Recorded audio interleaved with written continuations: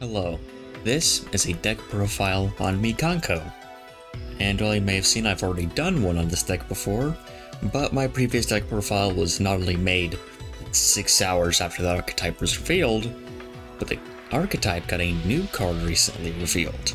And that is Arabesque of the MIKANKO, an incredibly strong equip spell that covers up most of the issues I had with the deck. And well, to sum it up, it has a few effects and it definitely resembles the other equip spells, but it's very strong.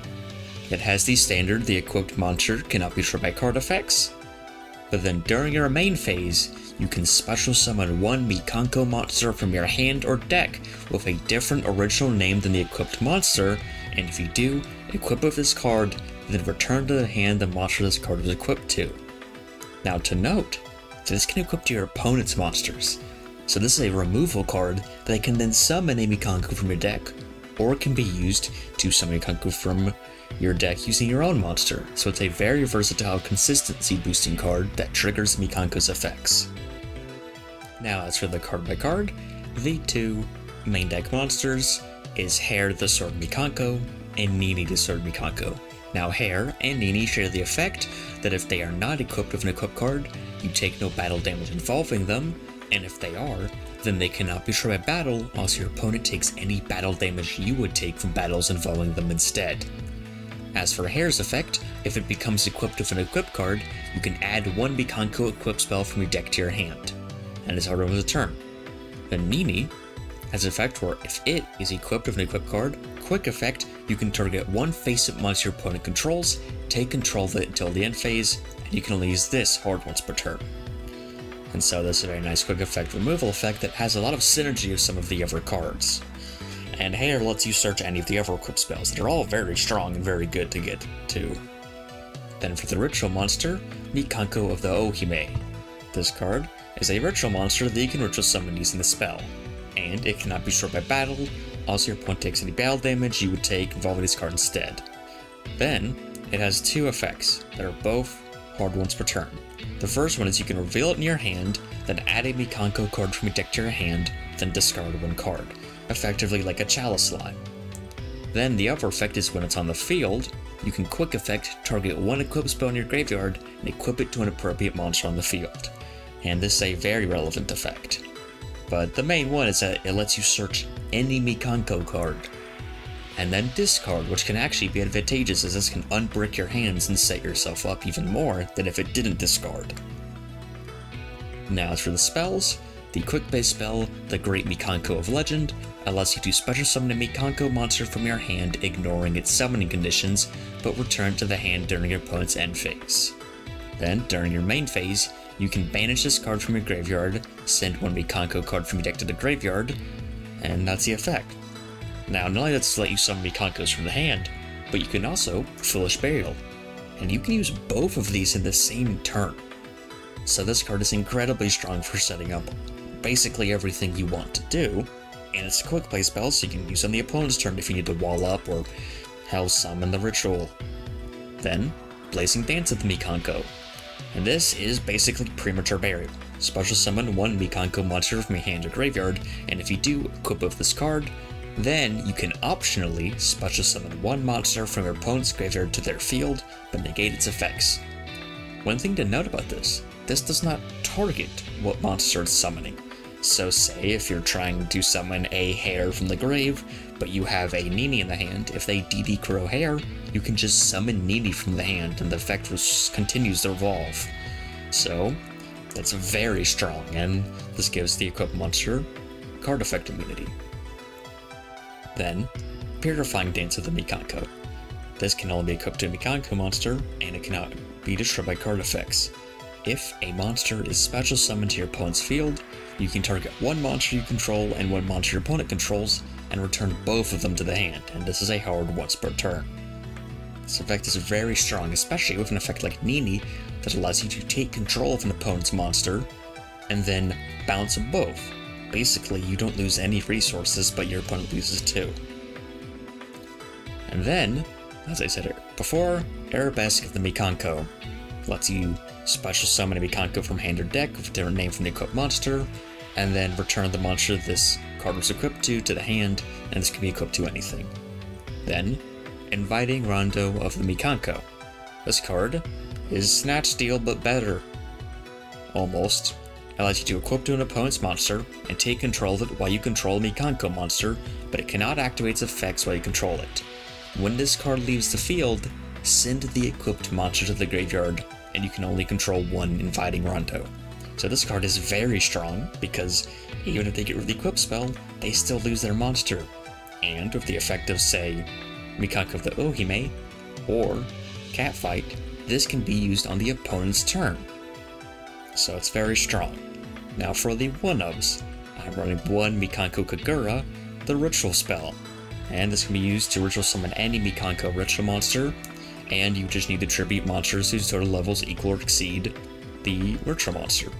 Then you can apply the following effect. Destroy cards your opponent controls up to the number of equipped spells with different names in your graveyard, and if you do, inflict 1000 damage to your opponent for each card destroyed. So this is very strong. This can just wipe your opponent's board and maybe even kill them. And it's very strong against basically anything, and especially say back row matchups to wipe their back row. But it's at 1 because it's easily searchable, and well, you're only going to want it when you have the ritual in the hand that searches the card. Then, one of this field spell, Doorway of the Celestial MIKANKO. And this card basically enables your win con to be much easier. While you control a monster equipped with an equip card, your opponent's monsters must attack them if able. So they cannot choose not to. Then, if your MIKANKO monster battles, your opponent cannot activate cards or effects until the end of the damage step. And if your MIKANKO monster attacks at the end of the damage step, you can send one equipped card you control to the graveyard. That monster can attack on a monster again.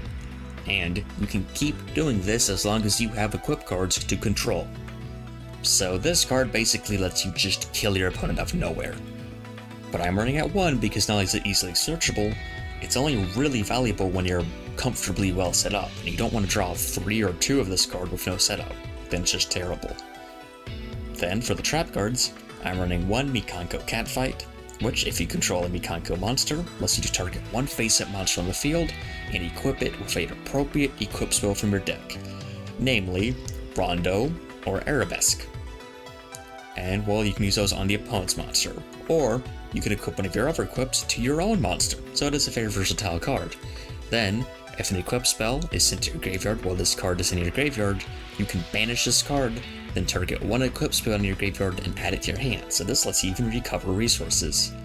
And well, this card's very strong, but for similar reasons to a ritual spell, you only really want it when you're well set up, and it's easily searchable. Then I'm running one MIKANKO Promise, as this allows you to special summon one MIKANKO monster from your hand or deck, but banish it when it leaves the field, then you can equip it with one appropriate equip spell from your hand or graveyard. So this card is very strong, as lets you just get any MIKANKO out from deck, and then put an equip from your hand or grave. And this can definitely be useful in, say, later turns, if you've lost a lot of resources to summon one of your MIKANKOs and equip a good equip spell to it. But it's not so great to start off with unless you have the right equip spells, and it's really terrible if you already have both MIKANKOs on the field. So it's at 1. Now, as for the Isolde package, which don't worry does not do normal Isolde things. This is very much fine-tuned to this deck. I'm running 3 Neospace Connector and 1 Neospace Aqua Dolphin as the standard 1-card Isolde, and Aqua Dolphin's discard can come in handy. Then I'm running 2 Renowned, which might seem like a weird ratio, but I have reasons. Now that's where I'm running it. Well, not only is there a Fire Warrior in this deck that you're going to constantly want on the field, this deck also runs lots of equip spells that are easy to get in the grave that this recovers. And, well, this is your main Isolde target, as this lets you do a combo line where if you summon Space Connector, you can get access to any of your MIKANKO monsters and any of your equip spells. Now as for 2, well, it's so that if I draw Renowned, I still have a good target left in deck, and using this over the course of a duel in later turns can be very strong to recover equip spells that are lost. And not only that, it's pretty easy to repeat this card, because if you use Arabesque, you can bounce it to your hand and use it on the next turn. Now I'm running 1 Reinforced Army as it can search through most of the deck, 3 triple tactical talents, just because it's a generically good card, and 2 preparation of rights to search a ritual monster. And as for the Isolde, well, there's triple Isolde. And, you know, self-explanatory, this card allows you to, when it's summoned, search a warrior but you can't use the rest of the turn, mostly for discard fodder, and then send any number of equips from different names from your deck to the grave, and summon a warrior from your deck whose level equals the number of cards.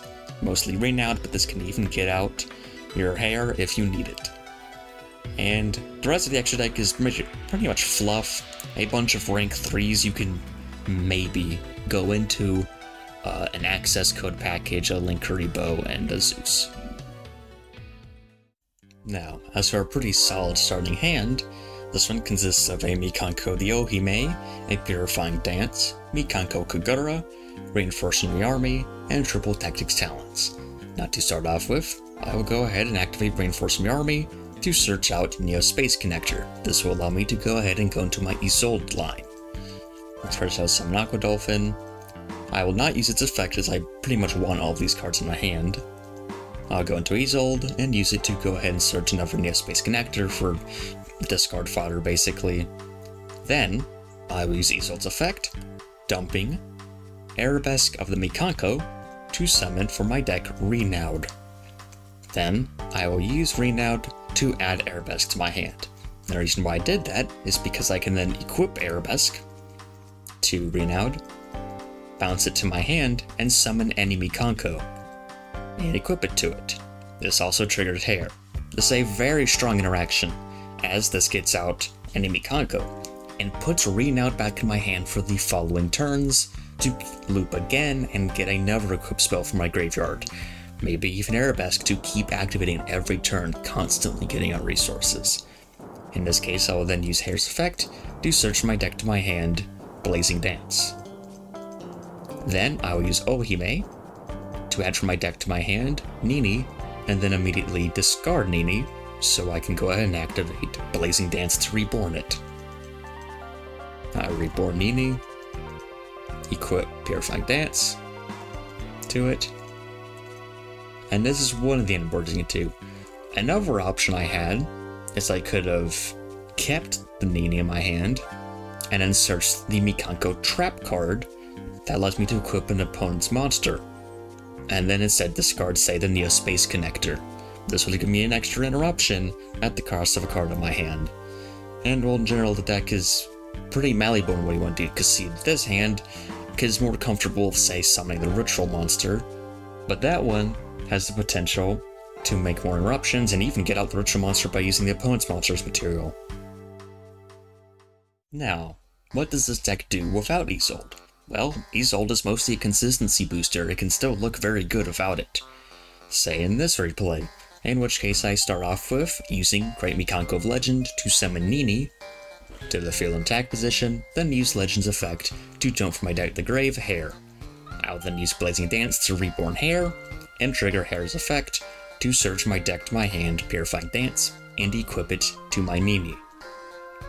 And well, this end board is pretty good, as this allows me to take control of an opponent's monster and then bounce a monster I control and an opponent's monster to the hand.